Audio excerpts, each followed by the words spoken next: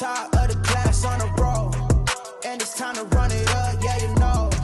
Maxed out, put the... What's up, guys? Back in the office. Lots of things have arrived while I was around. Let's check them out. So I kind of pre-opened some of these boxes just to make this faster, but we have a YGE Saphir 125 ESC for the Raw 580, little swash leveler. We have an Egodrift 4025 HT 1050 motor. We've got the YGE telemetry cable from Mr. Rob Cherry. Check it out. Theta 580, baby. Boom. We got some side frame covers in black and white.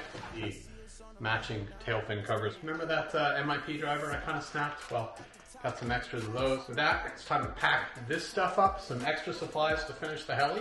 Soldering iron, connectors, all that stuff to get all the electronics installed. Pack it up and then hit the road again day after tomorrow and keep going with the build. All right, I better get packing.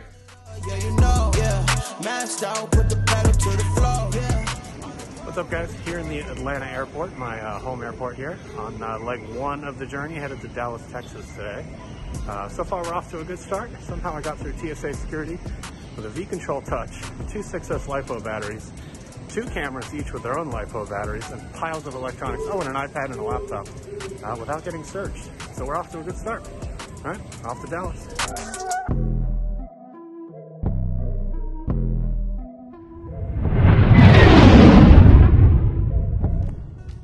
What's up, guys, and welcome to another hotel room, this time in Dallas, Texas.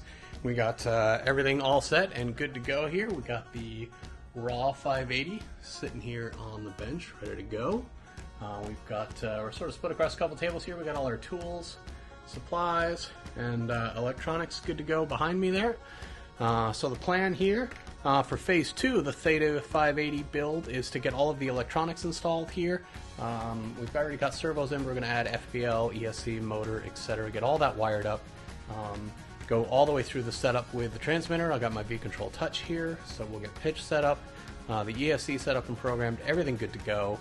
And then we'll shove it back in a box, fly it to Salt Lake City in a couple days, and then hopefully install the boom in Salt Lake City, and if the weather cooperates, be able to knock out the maiden. That's the plan. Without further ado, it's time to get to work. Okay, so we're going to whisper a little bit here, because, you know, I'm doing stupid stuff. So today we asked the question, can you solder in a hotel room without setting off the smoke detector? So smoke detector is in the main portion of the hotel room out here.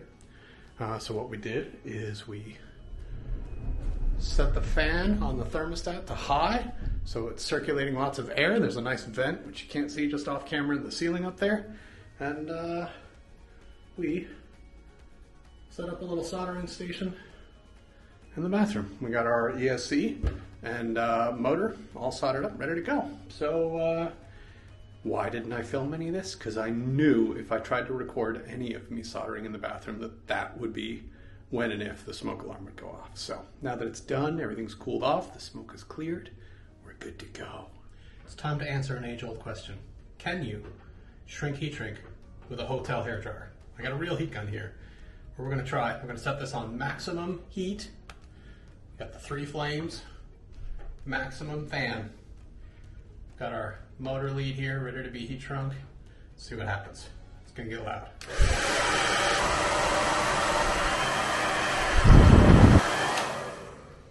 Survey says, kind of, not really.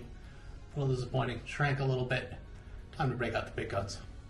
Okay, that was hotel heat gun. This is real heat gun. Much, much better.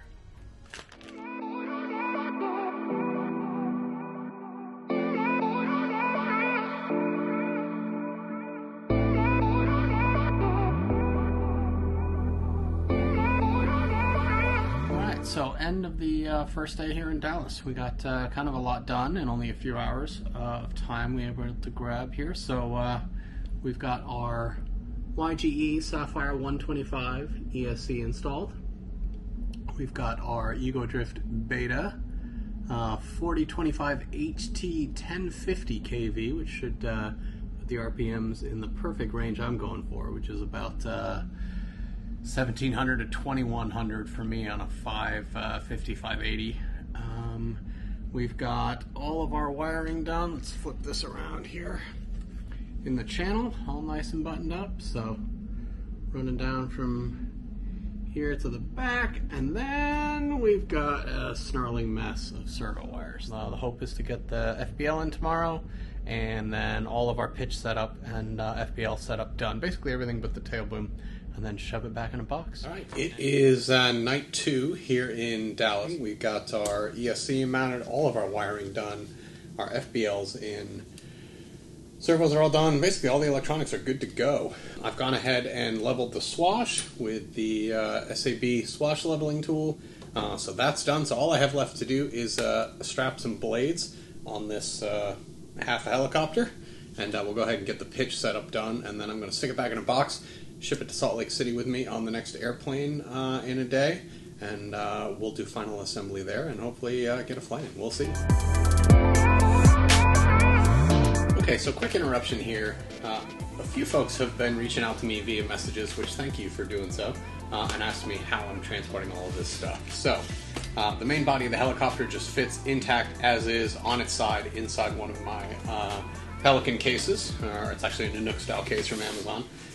And this is a plastic tube available for transporting generally large printouts, usually of like building plans or architect's drawings. It is adjustable in size to a variety of lengths, 2 to 3 feet. And what I have in here right now is the boom, which I'm not going to take out, and the blades happen to fit here perfectly. And this whole tube, although you could carry it on the airplane presumably without trouble, I actually stick it, I have a large rolling duffel suitcase bag, so I just throw this in there, and that's where all that's living. Anyway, I'm going to go ahead and get the blades bolted on here and set the pitch.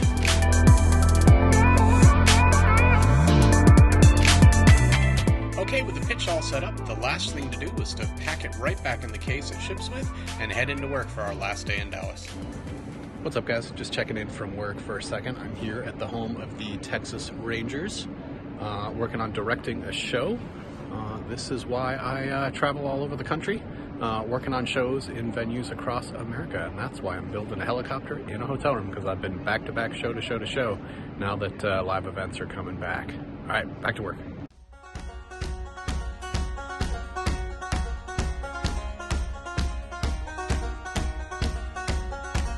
Long night in Dallas last night, early morning flight to Salt Lake City, worked all day, and now it's time to finish this sucker, so let's get going.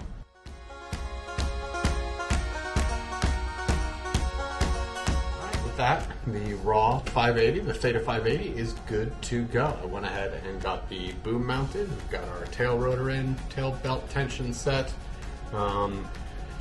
finishing details, center of gravity, all that stuff checked. Done our pitch setup, all that stuff's done and good to go. At this point, there's nothing left to do but maiden it. Here in Salt Lake City, the weather is atrocious this week. About the warmest it's going to get is 33 degrees. It's snowing most days to some degree, hopefully just flurries in the morning. But tomorrow morning's supposed to be light winds, snow flurries, and I'm going to give it a go and see what happens. So I got a pack charged. It's too cold to fly more than one pack, but seems like if you're going to build a helicopter in a hotel room, you should maiden it while you're on the road. So that's the plan. Wish me luck, and I'll catch you in a second from the field. Good morning from freezing cold Salt Lake City. The Raw 580 is ready to go. It's maiden day. I'm here at the Salt Lake City Model Airport up by the landfill. Not the nicest spot if you look the other direction, but I don't know if you can see it through the clouds, but the mountain view is gorgeous. So it's about 30 degrees, blowing 5 to 8 miles an hour. So it's as good as we're going to get this week. It's my only shot. The sun's just coming up right now. Got to be at work in about an hour, so yeah, waste time. Let's do it. Good thing I'm the only one here, because damn, I look like a dork with this thing on my head. All right, it's maiden day. Heli's down, just walking out front, getting ready to lift it off the ground. It's that tense moment where you don't know, are all the directions going the right way, are the corrections going the right way? When I give it left aileron, is it going to go right? No matter how many times you check those things, that feeling of spooling up the heli for the first time is always fun. But here it is, we're in the air, no issues there.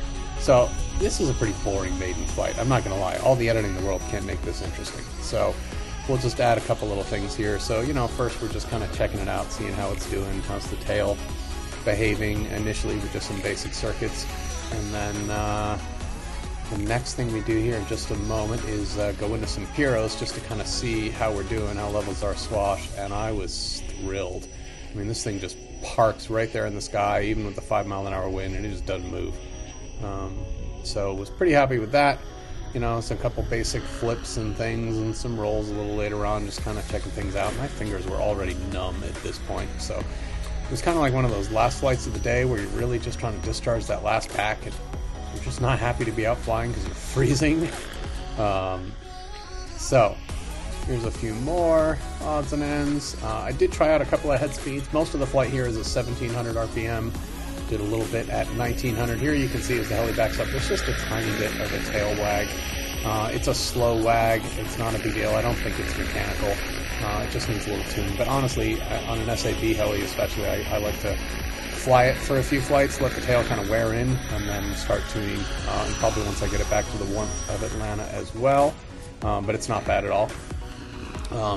Here's at 1900 RPM, and it's interesting, I put just a tiny little bit of lightness in the Vbar Neo, and it's way too much. I think it's only at 8, and it doesn't need it at all. I did some basic flips at the higher RPMs, and it just launches into the sky. There's one coming up here in a second at 1900, right around here, and it just goes, whoa, screaming way up. So got to pull that lightness out. But, you know, again, very happy with the flight in general. Was just happy to get out of the cold when it was done here, and just coming in to land here in a second.